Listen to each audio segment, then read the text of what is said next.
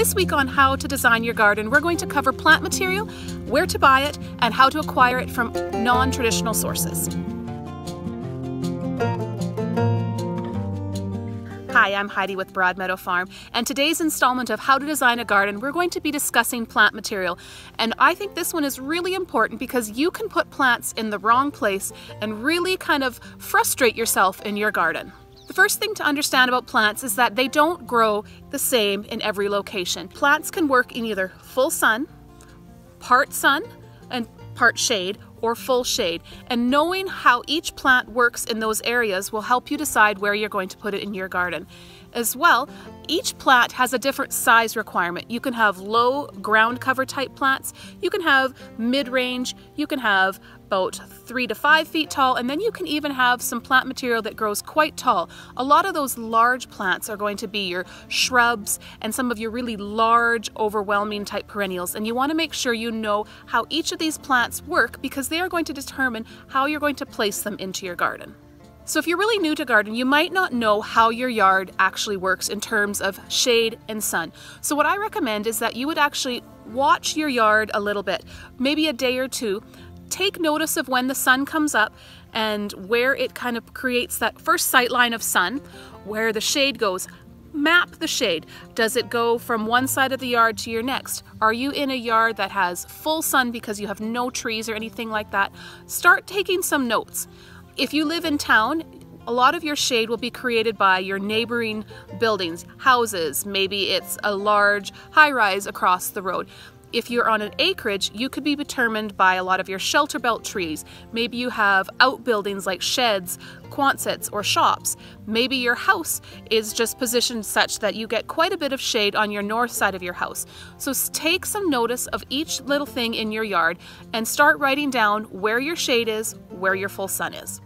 When it comes to sun, not all sun is created equal. And what I mean by that is when your sun comes up in the morning, you've got your cool mornings. It's kind of nice to have the sun, but it's a bit chilly in the morning. You might have to put a sweater on. So your sun in the morning is not as intense. It's also not as warm. So a lot of your plants can take a lot more daylight hours if they are earlier in the day. If you've done any working outside, you know that the closer you get to noon, the hotter and more intense your sun is. And that's going to also affect your plant material. So probably from your 11 till 3 or 4 in the afternoon, in the heat of your summer, those are your super intense hours of sunlight. They're going to give you the greatest hours for growing in your full sun gardens, but they also are going to be the most intense, and they're going to affect plants that can't take the sun as much. The next type of sun you've got is your late afternoon into your early evening. It's not near as intense as your noonday sun, but it is a little bit more intense than your first morning sun.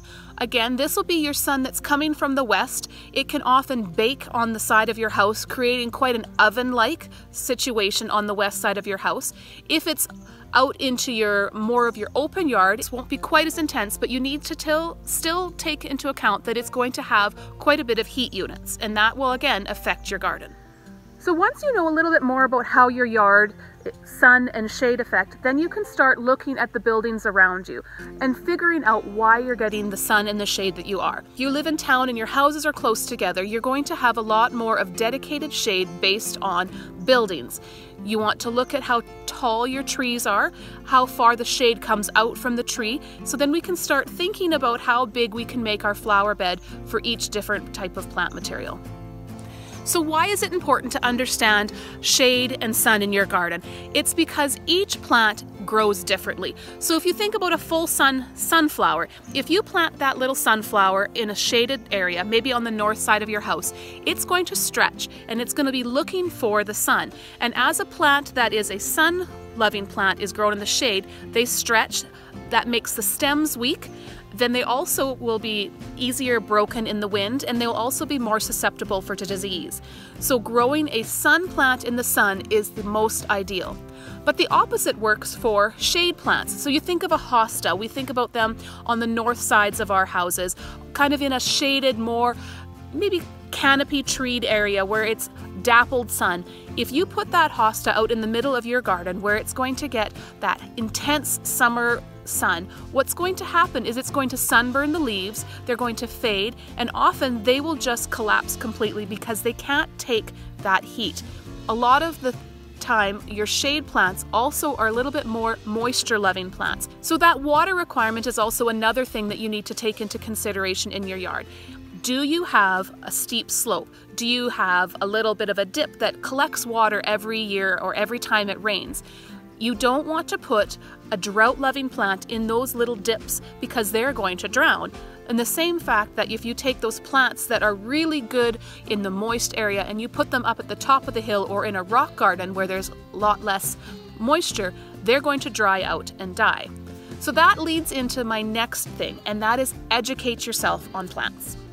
When I say you need to educate yourself on plants, I don't mean that you need to go to college and take out a diploma program in horticulture. What I mean is start talking to those people that are growing in your area.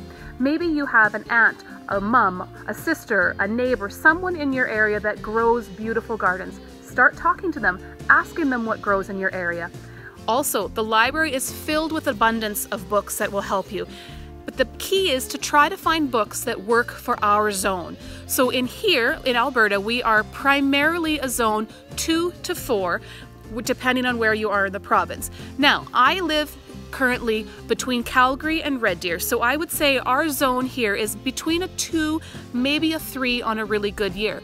So some good books to recommend, especially for beginners, are the Lois Hole's books. She has books on annuals, perennials, trees and shrubs, as well as one on roses. What I like about those books is that they are not super technical. So if you're a beginner gardener, it will talk a lot about how big they get, where they should be in your garden, whether they like moisture, whether they like dry soil. Knowing how your plants grow will help you determine where they will be in your garden. We aren't going to touch on actual designing your flower beds today. We'll leave that for a future video, but understanding plant material is really important. My next tip for choosing plant material is, I think, probably the most important for today, and that is to find your plant material from a reputable source. Now, there are multiple places that you can purchase plant materials. Big box stores, kind of your Canadian Tires, your Home Depots, your Walmarts. There's also the mom and pop little local garden centers, as well as your big kind of garden center nurseries. Of those three, I strongly recommend that you shop your mom and pop garden centers as well as your large nurseries. And the biggest reason I recommend that you do this is because they are knowledgeable. You are going to be buying plant material that has been well taken care of throughout the season. You are going to find staff that has experience growing these plants. And if they don't, they have the resources to be able to focus you and direct you in the direction that you need to know.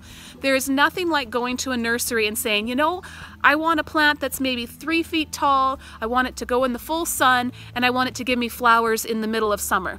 They can give you a whole list of reference.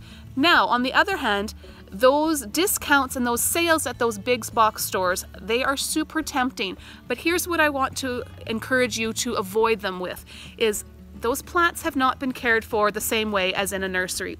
The turnover of staff is a little bit higher, and again, they don't have the educated staff that's going to help you find that right plant material. So don't let price sway you to purchase things. Yes, it's going to cost you a little bit more to buy your plant material from your educated nursery and your mom and pop garden centers, but what you're doing is you are paying for quality. But of course, you cannot forget there is another place that you can get your plant material. One, you might have an existing flower bed. Maybe you just purchased a home and it's filled with flowers that you don't know about. You also might have friends and family who have an overabundance in their garden, and every now and then your perennials actually need to be divided because they just get too big for their space. So that is, I don't want you to discount getting plant material from friends and family, because often that's a great way to build a collection of something. I kind of have a thing for lilies. You've probably seen some of my lily collection in previous videos. So for me, acquiring things from people that are trusted will give me material that I know will give me the results that I need for my area. So one more little tip I want to leave you with before we end this video today is we are just entering into our prime perennial digging and dividing season. Next week we're going to take a break on how to design your garden, and we're going to talk a little bit more about dividing perennials and prepping your garden for fall. We're not quite ready to be cutting down a lot of our perennials, but if you are ready to start moving a few things, I want to make sure that you know how to move these perennials correctly. So come back next week and we will talk about dividing. If you have any questions on how to divide your perennial and what you can do and where you can divide, leave the comment below. Anything related to dividing perennials, I'll try and address them in next week's video. Thanks for watching today, and don't forget to like and subscribe because then you won't miss out on the videos that are coming up. Thanks, and we'll see you next week.